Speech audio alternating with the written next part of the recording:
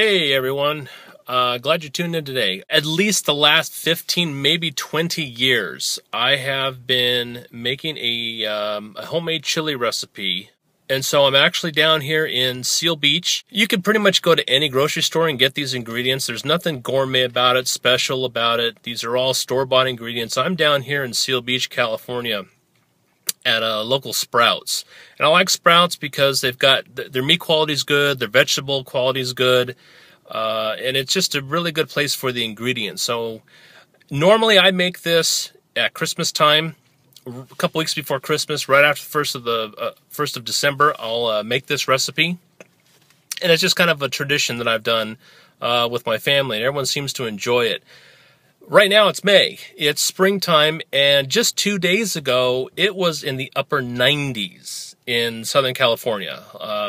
Probably not completely out of the ordinary, but for me personally it was miserable. Crazy thing is today, it's cool, it's chilly, and it's chilly. And right now, it's getting cloudy, and it might even rain tonight, of all things. Just 24 hours after face-melting heat, it's now actually pretty cold outside. Okay, so I'm out of my car, and check it out. I mean, these clouds are rolling in, it's windy. Sorry if you guys are getting some wind noise in the camera. Not a lot I can do about it. Look at the flag. It's really blowing out here, and I don't know, it's only 20 or 30% chance, but we actually might get some decent amount of rain, maybe.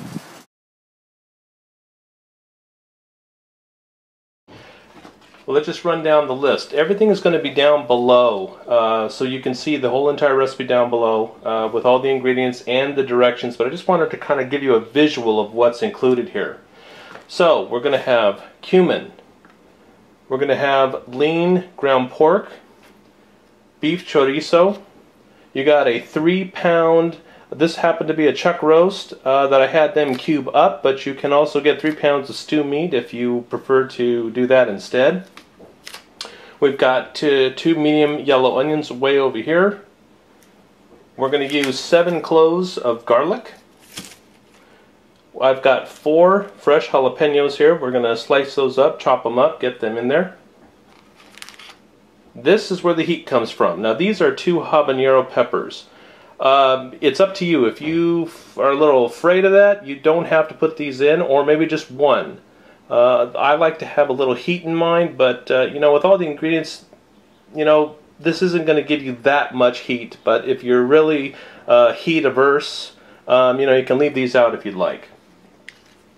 Also, we have 2 red bell peppers back here in the back, 2 of those. We've got 1 large Anaheim chili, and what we're going to do with this is we're going to roast it, and then we're going to peel it and take the waxy skin off. We've got 2 tomatoes, 2 fresh tomatoes here. I'm going to use 4 of the green onions out of this batch that I just bought. We're going to have some salt.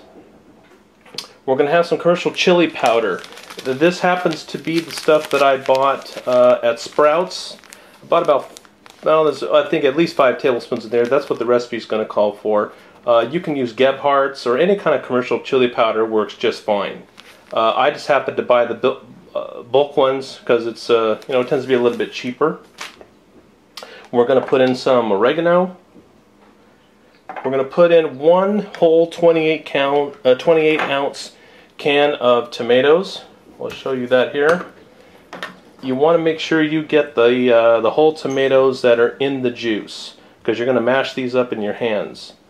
So make sure you get a 28 ounce can of whole tomatoes. We already talked about the cumin.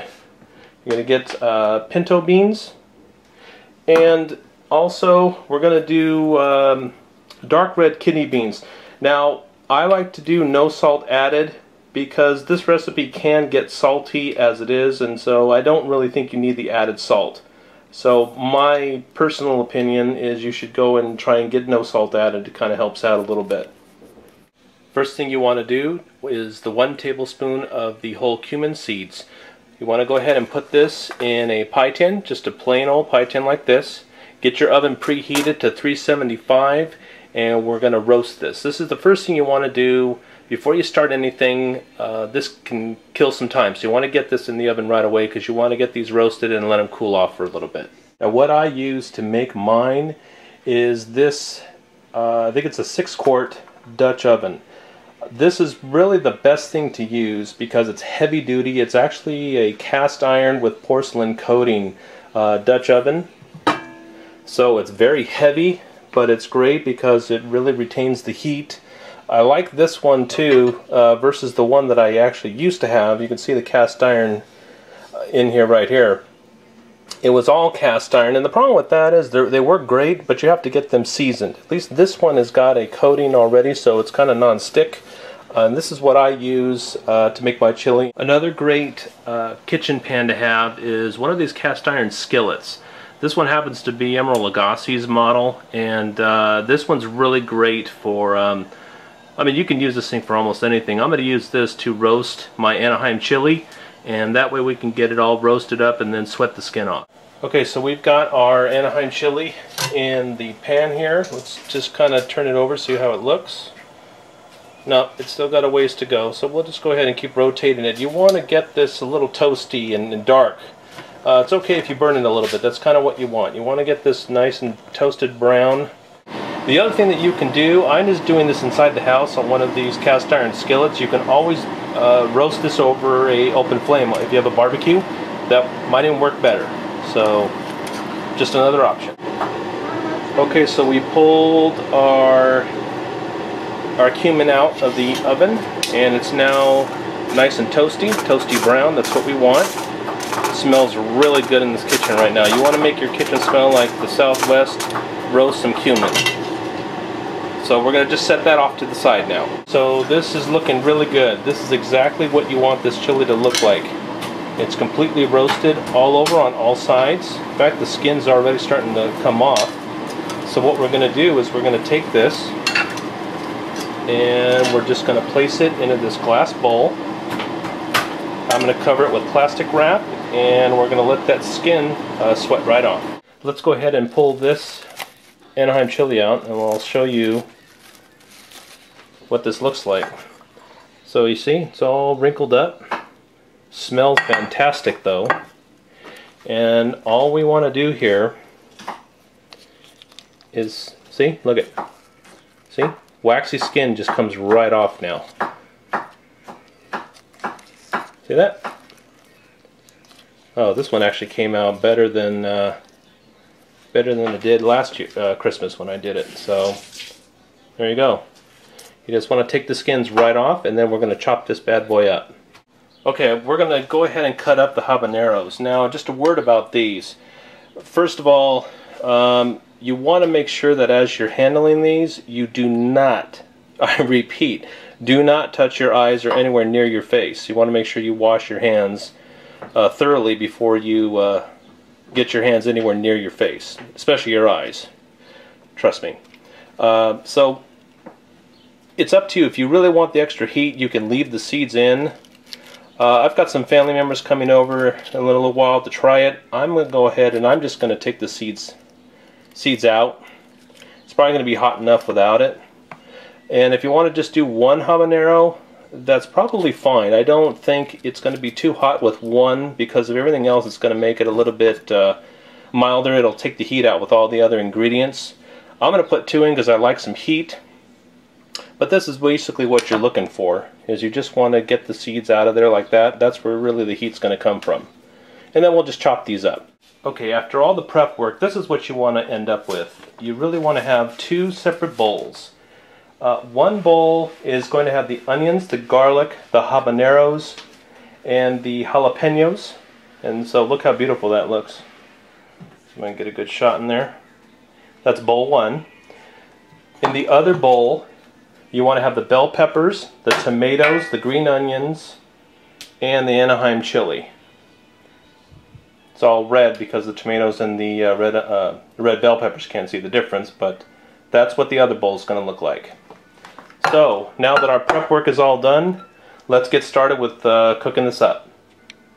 Okay, so before we go ahead and put some of this meat in, just a couple pointers.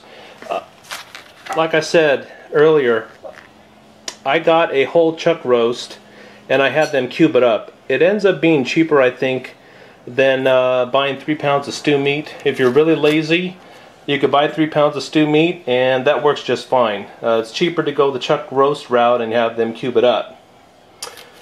A shout out to Sprouts. When I got there, they did not have any beef chorizo.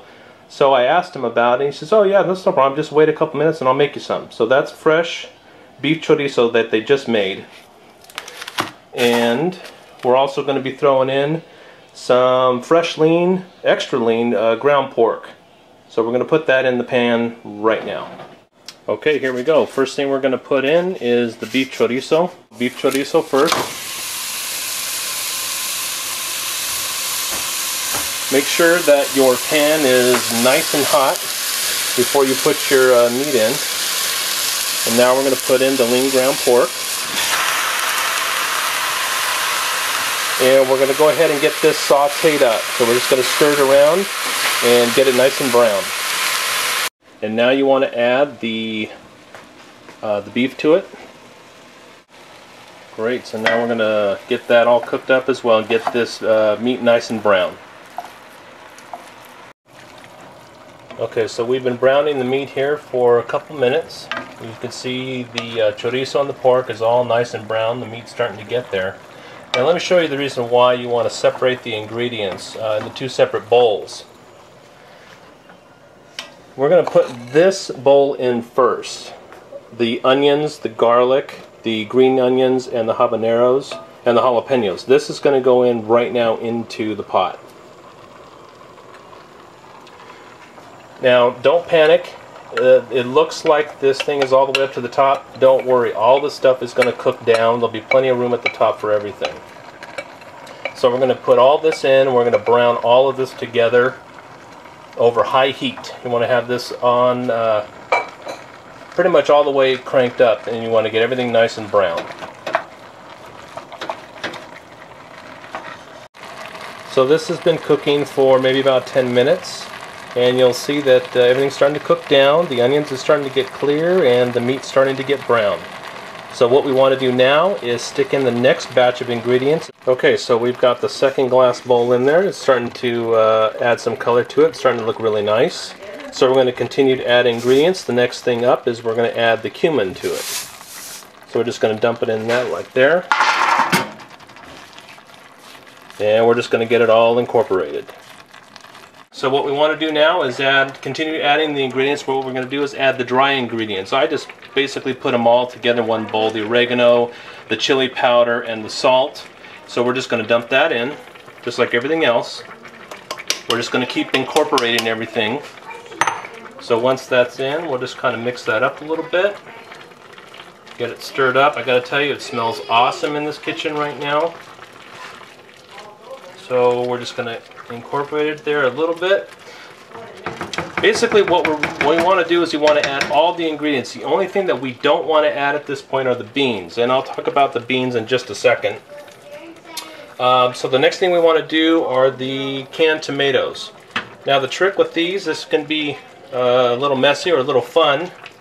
You want to take each tomato like that and you just want to mash it up in your hands, but you got to be careful, these things squirt. You just want to mash it up a little bit, just like that. Kind of squish it and just dump it in there. So I'm going to do another one. Yeah, trying to keep my wife's stove nice and clean, so sometimes it's easier said than done.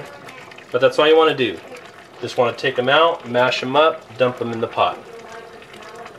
Okay, so this is what it looks like after all those tomatoes got mashed up in there. I also added the rest of the juice from the tomato can. So, yep, we're actually at the top of the lid, but that's okay because this is going to cook and some of it's going to evaporate. So we're just going to keep on going. We're going to let this cook down a little bit before we add the beans to it. Okay, so the last thing we're going to stick in are the beans. Now, just something real quick on the beans. As you know, we're going to put in pintos and dark red, low sodium kidneys. Now, you know, for the longest time, I refused to put in beans because real Texas chili, from what I understand, does not have beans. You know, if I had my choice, I guess I never would have added them. But having said that, you know, beans are healthy. My family likes it with the beans, and honestly, I think now I've gotten used to having chili with beans. But just wanted to put that out there. You don't have to add them. It's strictly optional, and probably, you know, it's probably not a bad idea to go ahead and do that. So we're going to dump these cans of beans in. As soon as we do that, we will simmer it for 1 hour, and then we'll correct the seasoning. Okay, so we got family coming, we got family that's arrived, and you know what? We're gonna eat. So I'm gonna open up this lid, and let's just take a look and see what we've got.